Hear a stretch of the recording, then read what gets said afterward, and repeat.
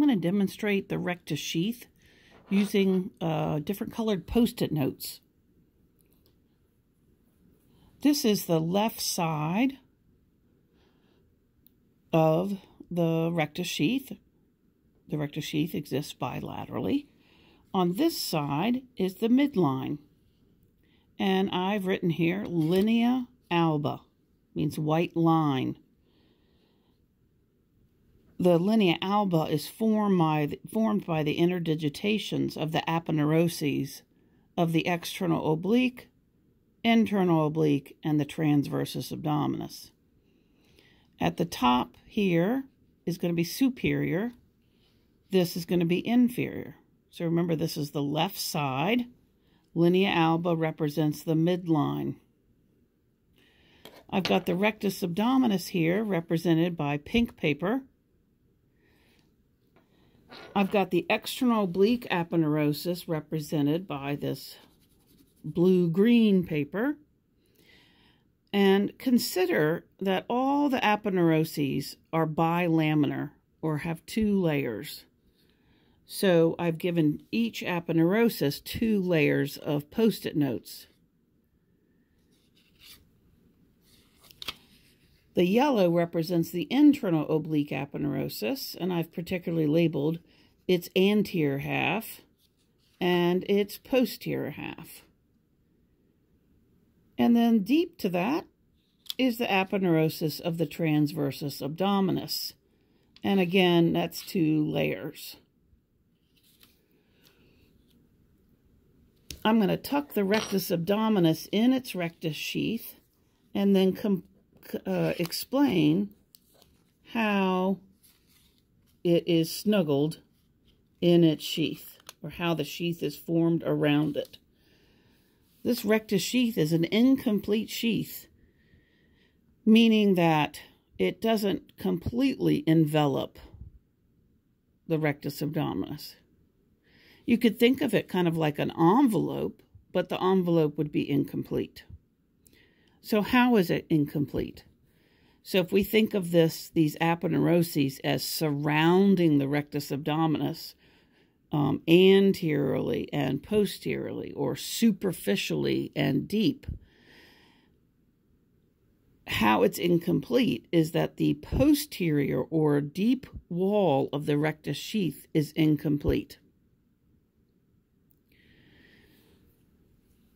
So let me just kind of quickly show you that the rectus abdominis is completely covered anteriorly.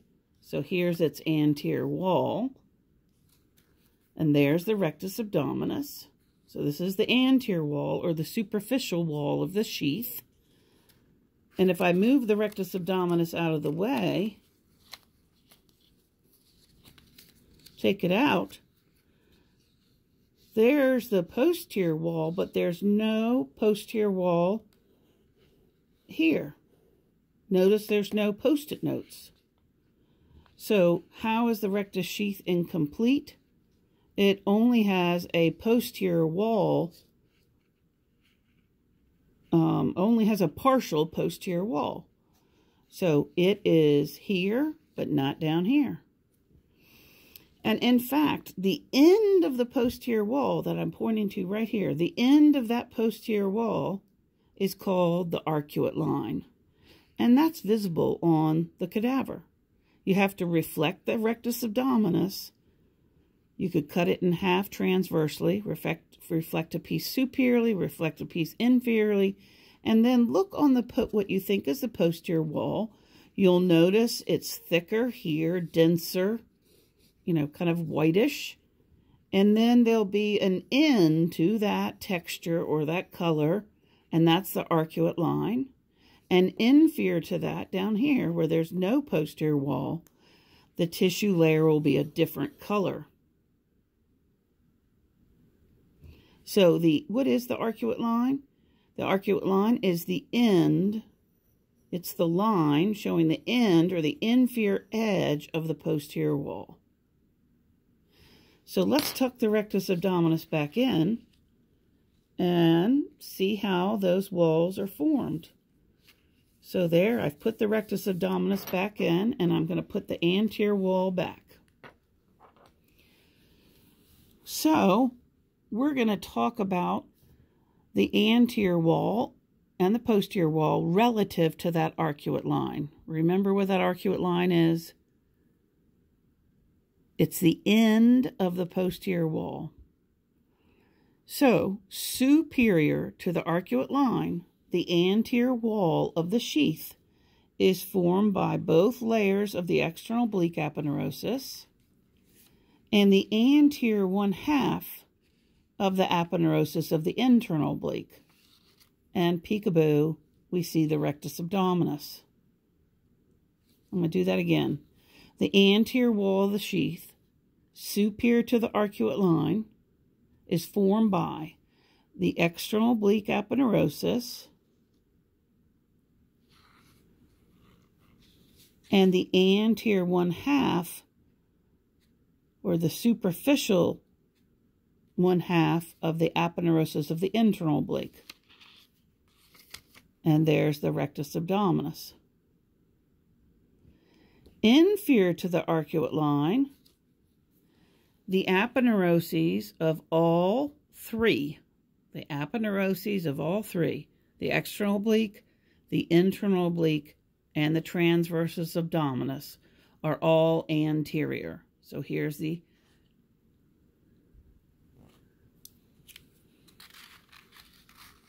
external oblique aponeurosis, reflecting it. Internal oblique aponeurosis, reflecting that.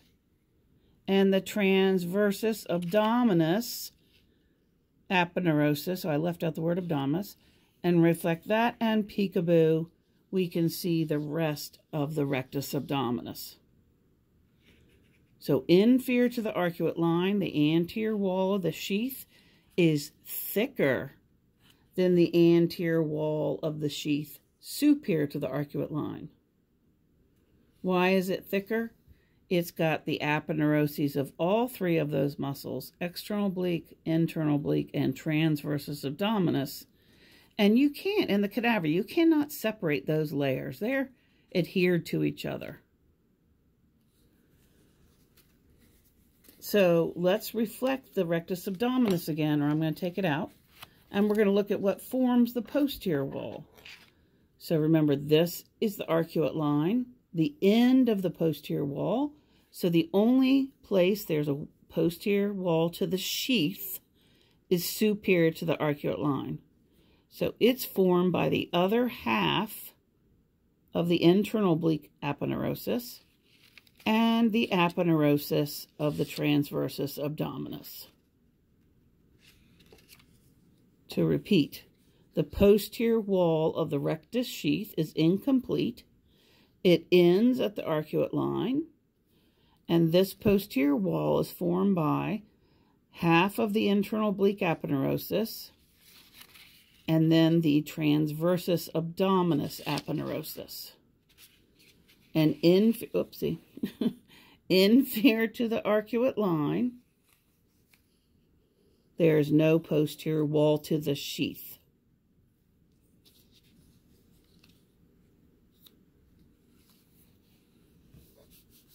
So I've put the rectus abdominis back in its incomplete envelope or incomplete sheath.